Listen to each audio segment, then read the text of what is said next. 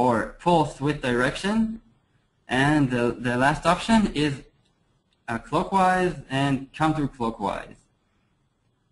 So each channel contains two outputs. After we defined the channels, the three channels, we defined two operands, one memory integer for the status and the success bit for the feedback of the configuration function of the model. The status can be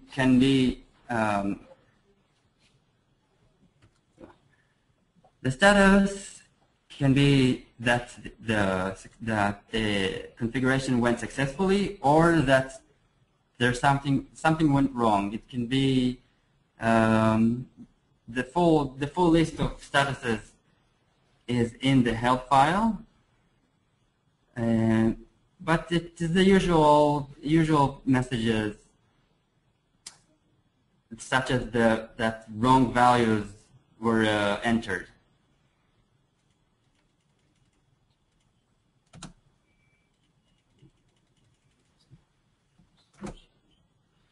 Okay, I'm going back to the three channels.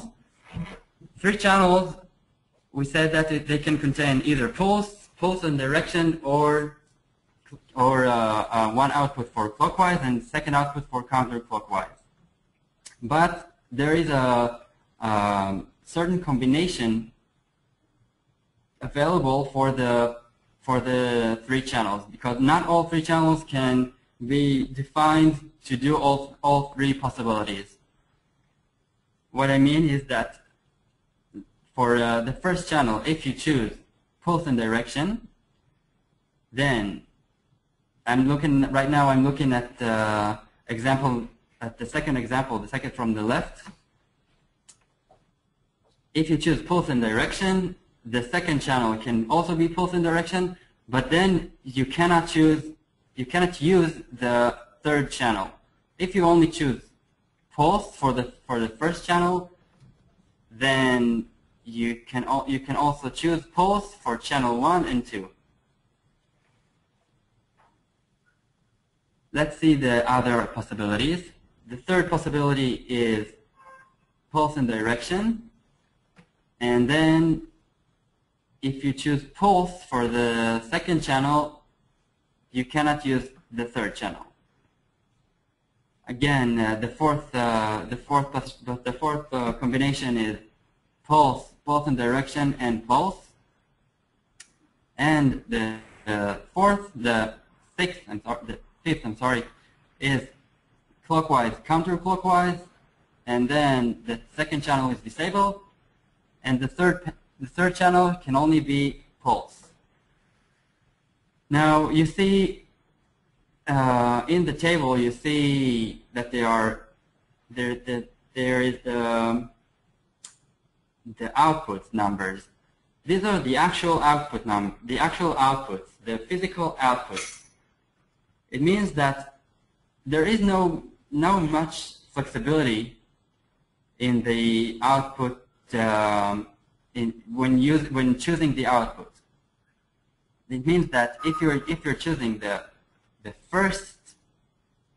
if you're choosing the first combination, you have to use output 0, 1, and 2. If you're using the second combination, you have to use output 0 and 2 for the first channel, and this is the physical output. Physical output 1 and 3 for the second channel, and so on.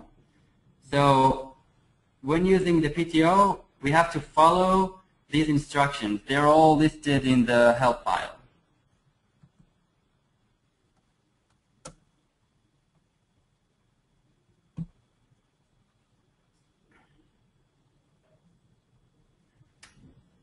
This is the profile setting PTO module.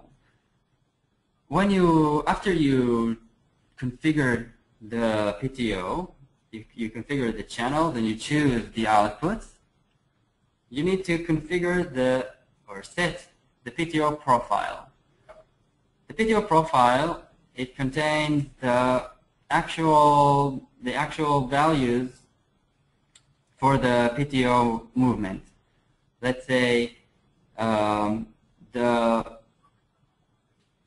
maximum velocity or the minimum velocity. The minimum velocity is the velocity in which the motor starts running, because a motor, stepper motor, doesn't start to run until a certain input of speed, of velocity. So these are values that you can get from the datasheet of the motor itself. This is not related to VisiLogic. It is related to the motor that you're using, that you're controlling. And so first of all, the first value that you enter this module is which channel you want to control, because as we saw before, there are 3 channels, and for each one you can define a different profile. So you choose the channel, then you choose the start-stop velocity, which you get from the datasheet of the motor. You also enter the maximum velocity and the acceleration time and the deceleration time. These are times that you get from the motor datasheet again. If you choose an acceleration time which is too small, you will see that not all the time the motor will be able to follow these values. And the same goes for the deceleration time. As we said before, the PTO function can control the jerk factor. You can see here that the movement can be decided to be from a full trapezoid to a smooth S-curve. This is decided in the value, the F value, which is called the jerk factor. You enter these are the inputs that the function, that the model requires, and then the output will be again status and success. Status is a memory integer and a memory bit for success. Again, the status can be, it varies from, it can be a number of, there can be number of statuses, and they can be wrong values, or that the configuration of the channel was not performed successfully. And again, the full list is in the help file.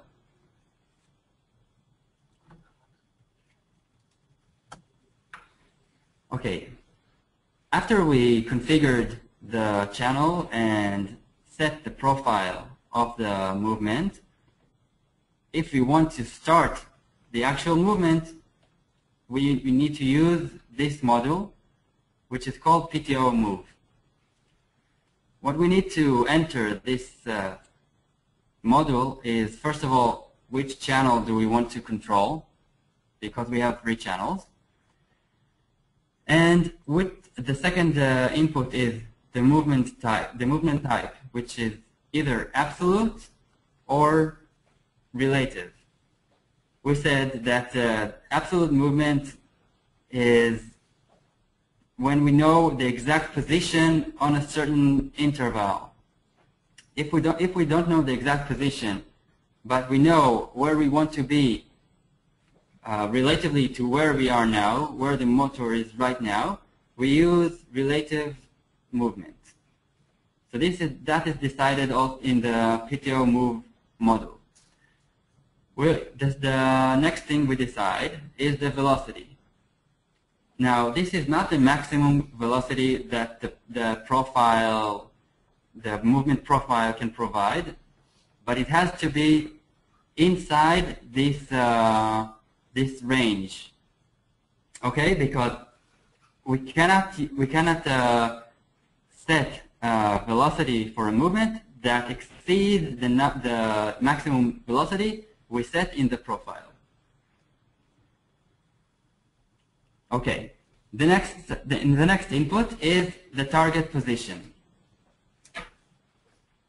The motor runs in when it gets pulses. We need to tell him how long or where to get when we want to move in our movement. This is where we put this value in the target position. Now these 4 inputs, they give us a movement. Again, as an output, we get a status and a success bit. If the movement was not performed successfully, we look at the status operand and we see what went wrong. Of course, when the PTO starts to move, the output that we chose in the channel, they start to function as well. It means that this is not an output that we see here. We don't configure or set it here, but we set it when we chose the channel in the configuration module. So we don't see it here, but it's still functioning. When the PTO is moving, when the motor is moving, we want to be able to control it and to monitor it. How do we do that? That's why we have another PTO model, which is called the PTO read status. The PTO read status model gives us all the information that we need to know about the movement of our device, either a motor or elevator, whatever. We get all the information from the PTO read status model. The input that it needs in order to give us the information is only the channel number. We enter the channel number, and the model gives us all the information. The first piece of information that we get is the current position. The current position is something that varies during the movement. It changes during the movement until it reaches the target value that we set before in the movement model. The current velocity. The read status module gives us the current velocity of the movement. For instance, if we want to know if we're in the acceleration or the maximum velocity, we can monitor the velocity using this operand that we set here. Now, the motor has two directions. It can go either clockwise or counterclockwise. In order to monitor this, we have this memory bit, and it gives us the 2 options, either clockwise or counterclockwise, or back or forth. It's depending on the configuration. We have another memory bit which we might find useful. It's called the PTO read in progress, and if we want to make a condition, to create a condition that is regarding the PTO movement, we can use this memory bit as a condition. As with all the other modules, we have a status and success, which gives us the rest of the information that we might need about the movement.